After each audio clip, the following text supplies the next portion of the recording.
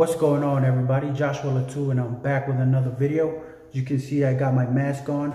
So I went over to Food for Less to do some shopping and walked into the door, and the workers were outside making sure that people had masks before they went into the store.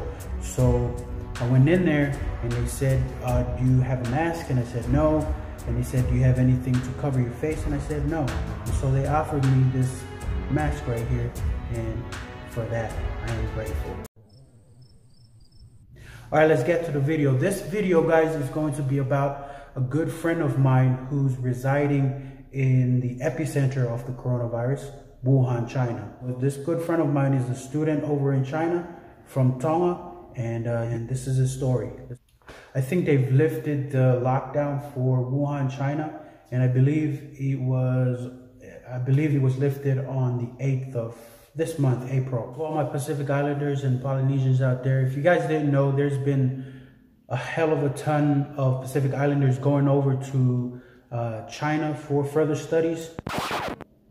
Hang on, guys, I broke my mask.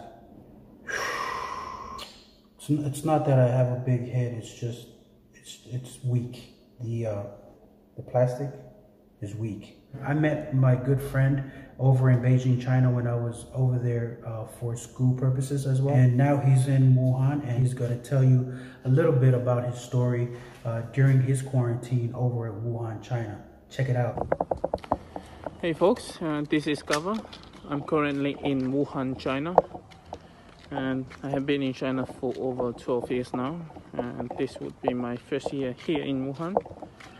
And I have spent most of my time in Beijing, and I just moved to Wuhan last year in September.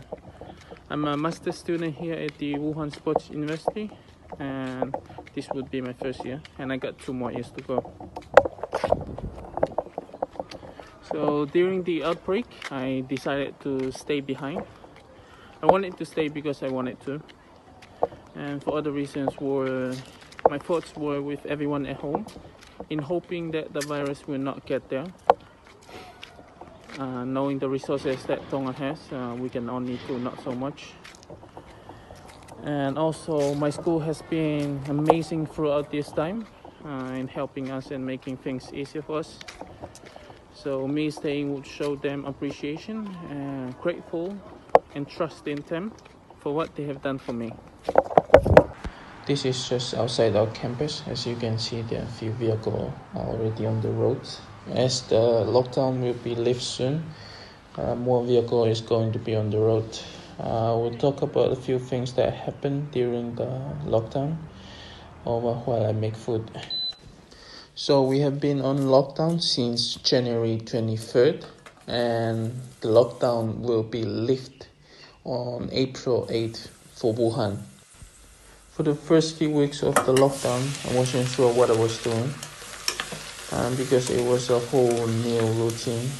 I'm usually pretty active, but because of the new routine, everything's were limited.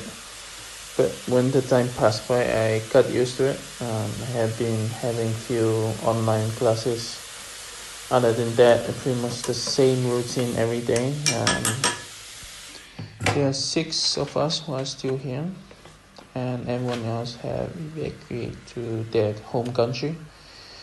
For the 6 of us, we would go and help out to deliver food to all the old people.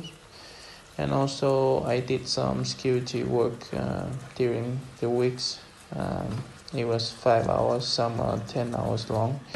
But I enjoy knowing that I just help out whenever I can, and that would make my day. And yeah, that's about it. It has been a few weeks where the doctors who have been here helping out during the outbreak have returned to their cities, and everyone were lining on the road to welcome them home. Also on April 4th, the whole nation were mourning those who passed away during the outbreak.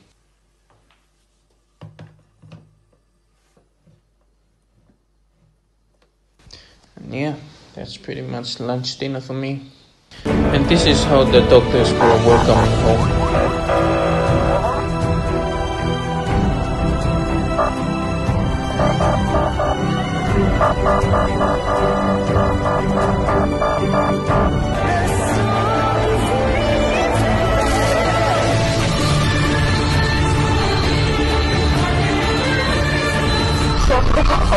And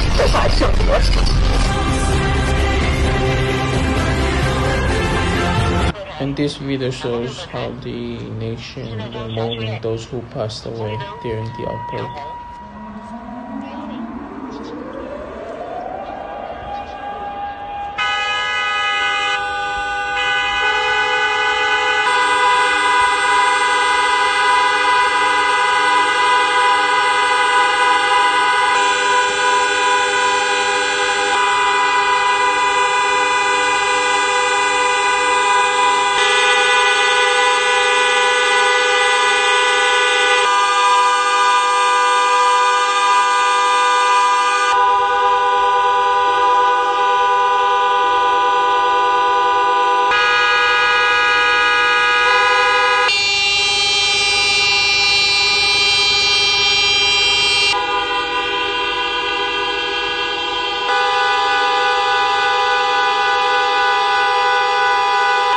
That's pretty much it from my side. I hope you enjoyed the video, and shout out to Siwa. Thank you for having me on this video, man.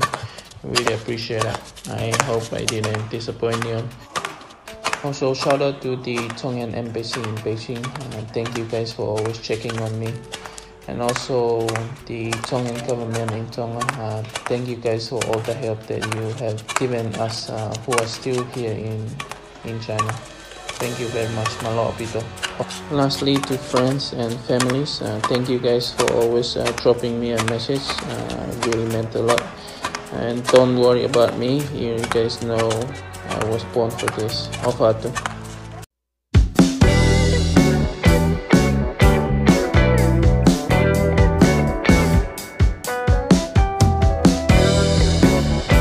Big thanks goes to you, Gawa, for making this video happen and sharing your story. Also for having the courage to do what you did, which I know helped the containment of this virus over at our little island country, the Kingdom of Tonga.